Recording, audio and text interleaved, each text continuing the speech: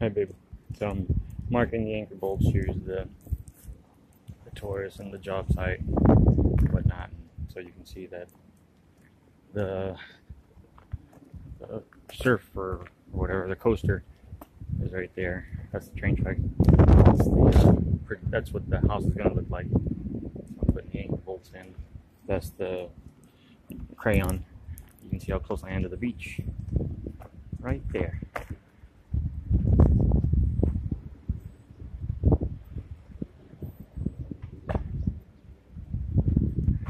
But we don't really look at that. We're over in here. So what I'm doing with those little blue holders, I have to have them spaced properly.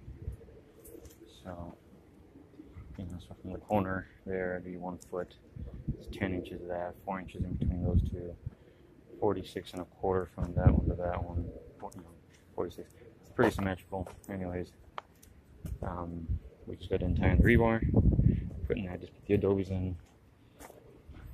And I'm over here copying the measurements from this one basically. So this one was already done.